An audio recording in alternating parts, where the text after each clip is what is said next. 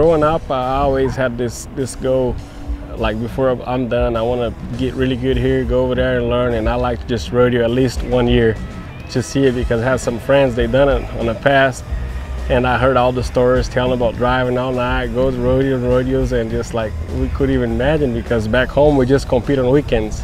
So just go the whole week going rodeos and rodeos, we just couldn't even imagine how was that, you know, the feeling, and then try to hustle to be the top 15 all the way, the whole season be on the top 15, the best cowboys in the world that year, to go to the national finals is something pretty neat.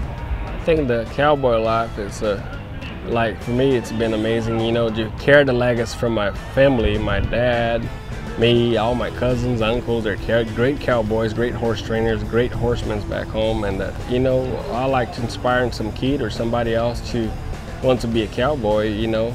But it's not even a cowboy, I think it's in life, you know. If whatever you think is your gift and you love it, and just try to be the best you can, work really hard and be humble, and then put God first and respect your family, and then everything gonna come up together.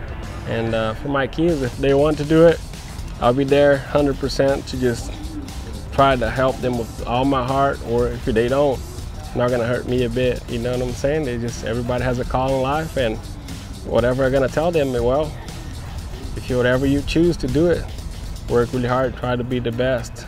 Actually, I do the best when I'm not thinking about nothing, you know, like I'm home. If I start thinking or something, and then I get a little nervous too, I always get nervous, but if I start thinking about stuff, I know something's not right. And then that sometimes on the high pressure, we do some mistakes or missing, but the key about the deal is be prepared outside before you get there.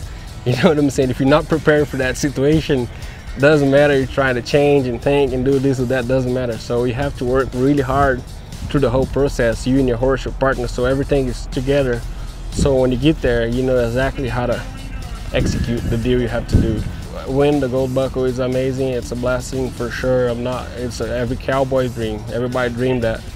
But to make a living, provide for your family it's a big thing too. So you gotta do your job. That's your job. Do a good job, and regroup everything and come back, and we're here again.